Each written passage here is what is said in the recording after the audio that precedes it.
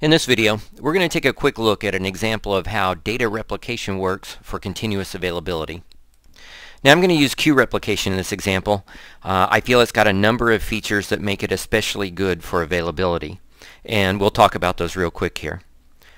First of all, it allows read and writes at all sites involved in replication, and naturally that opens up the possibility of conflicts, so queue replication has built-in options for conflict detection and resolution. Next, queue replication allows a fast switchover from one site to another for either planned or unplanned outages.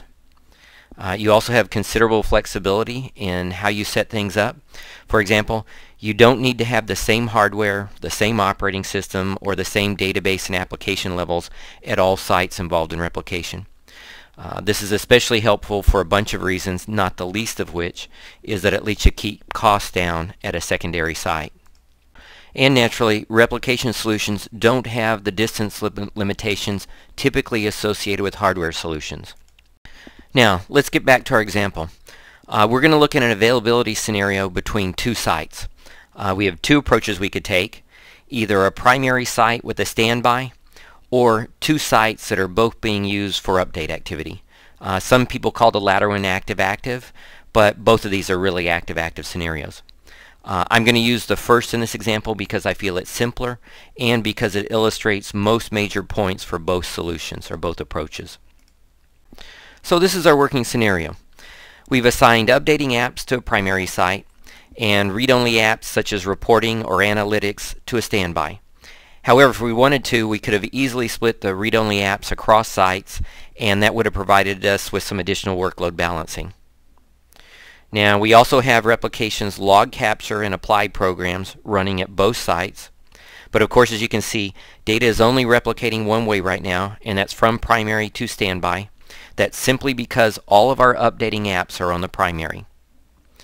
One other point here is that we've set up a failover connection for automatic switchover or updating apps from primary to standby. And in this case, I'm showing DB2's client reroute. So what happens if we have an unexpected outage of that primary? First thing is that apps will switch automatically to the secondary site. However, you may prefer to control this switchover if you think conflicts are possible. And digressing just a second here, I'm not going to go into the details of conflicts and their resolution in this video. However, I will give a quick definition to make sure we're all in sync. Specifically, a conflict is a condition where target data isn't the way replication expects it to be. And that's usually because an app is changing the same tables as replication. Now you can avoid conflicts at this time by letting replication finish processing any queued data before you let updating apps start up over on the standby. And then I guess the last point here is that replication will begin queuing change data for return of the primary the minute updating apps hit the standby system. So that brings us to the question, what happens when the primary returns? Well, the first thing we're going to do is we're going to leave updating apps where they are, at least for the time being. We have a few things we need to do before they can switch back over to the primary. The first of those is we need to start the capture program on the primary and let it capture any change data that was stranded on the primary when it went down. This gives us a chance to see if any conflicts exist. Specifically, it's possible that older changes on the primary don't fit well with newer changes on the standby. Now there's two key things to know if a conflict is found at this point in time. First, whenever replication detects a conflict, the SQL for the conflict is logged in a table. This means we can easily generate a report to see if any major issues exist. Second, and this is really important to understand, we've chosen an option that tells replication not to apply the conflicted data to the standby's tables. Why is that? It's because we assume the standby's data is newer and should take priority because it's newer. That's typically the best approach with a primary standby configuration. Now, once the stranded data is replicated, we're ready to send the standby's data to the primary. We can now start the apply program back on the primary and see the standby's data flow to it. Naturally, if you previously saw a conflict on the standby with the primary's older data, you will likely see a conflict as the standby's newer data moves to the primary.